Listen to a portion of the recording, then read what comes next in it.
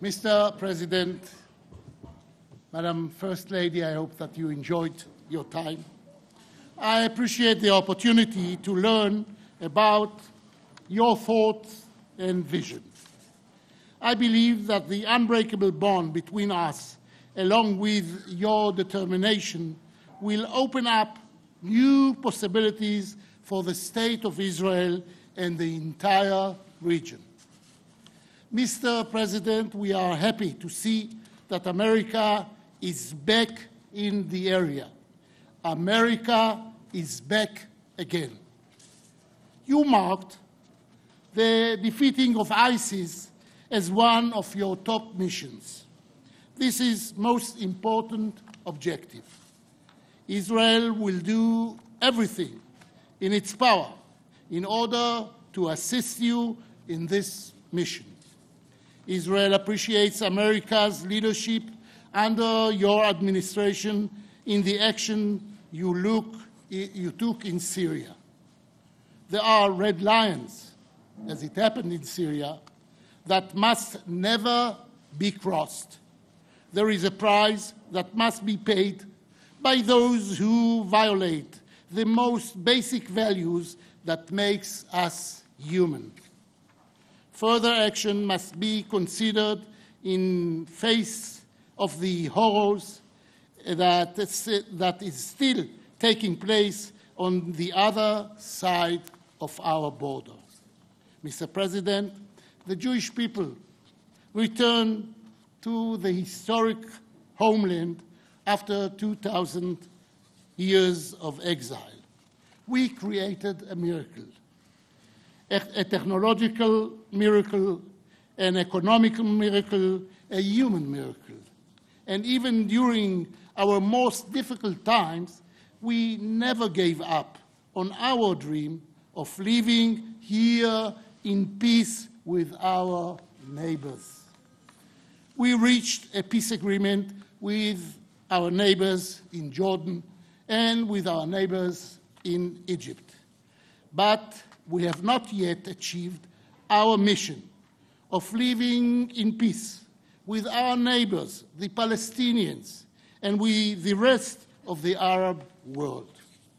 Our destiny, Palestinians and Jews, is to live together in this land, Mr. President. We must build trust and cooperation between us. But in order to achieve this, we need new ideas, new energy that will help us move forward together. We can have here an oasis, an international center of tourism, a startup land, Silicon Valley, from the Jordan to the Mediterranean. But we must be sure that we don't go to sleep with a dream and wake up with a nightmare, with Iran, ISIS, and Hamas in our borders. In order to dream, we need to be sure that Iran is out of our borders, out of Syria, out of Lebanon. I welcome you, and I welcome your willingness to help us move forward. We want to move forward. Mr. President, we want to move forward, and we must do it together with America. Thank you. Thank you. Thank you very much. And shalom.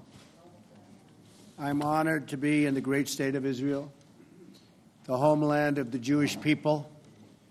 I'm awed by the beauty and majesty of this sacred and very holy land. President Rivlin, Mrs. Rivlin, thank you so much. Thank you. Thank you for opening your wonderful home and welcoming Melania and myself to your amazing country. And that's what it is. It is an amazing country. What you've done is perhaps has virtually never been done before. On my first trip overseas, I've come to this ancient land to reaffirm the enduring friendship between the United States and the State of Israel. And it will always be enduring. And that's number one to me. We are not only longtime friends, we are great allies and partners. We stand together always.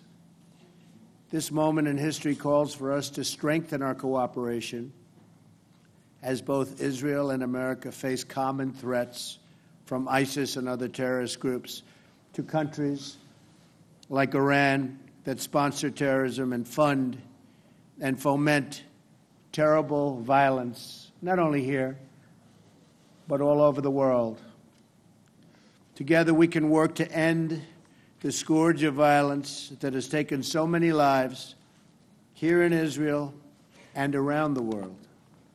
Most importantly, the United States and Israel can declare with one voice that Iran must never be allowed to possess a nuclear weapon, never, ever, and must cease its deadly funding, training, and equipping of terrorists and militias.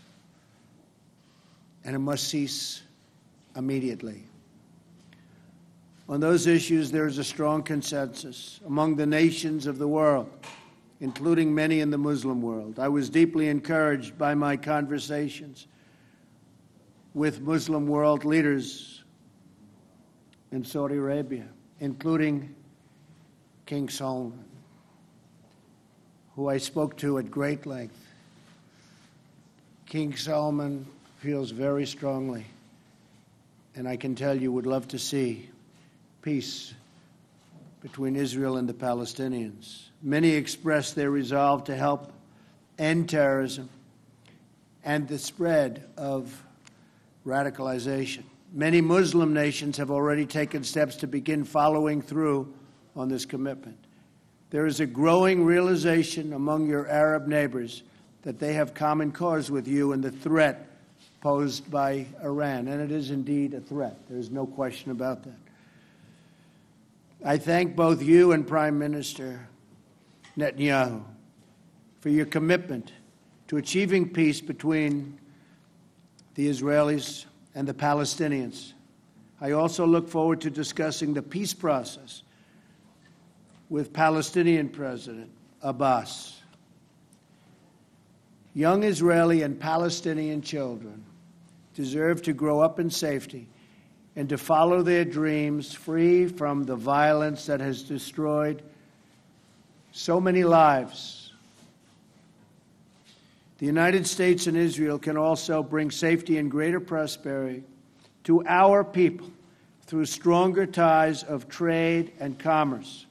Already, our two countries do a great deal of business together. We have a strong foundation on which to build an even closer trading relationship that benefits both of our countries. I'm going to try and narrow that trade deficit just a little bit. Is that okay? God bless He you. doesn't mind. He wants to keep it the way it is. I understand. Today, we have so many incredible opportunities before us, and my hope for this visit is that we seize every single one of them. I am thrilled to be here on behalf of the American people. I know Israel and America share the same goals, and I have great confidence that we can achieve tremendous success together. We can achieve all of our goals together. President Rivlin, I look forward to working with you and to seeing more of the sacred land and getting to spend time with the remarkable people of Israel. Thank you very much. Thank you. Thank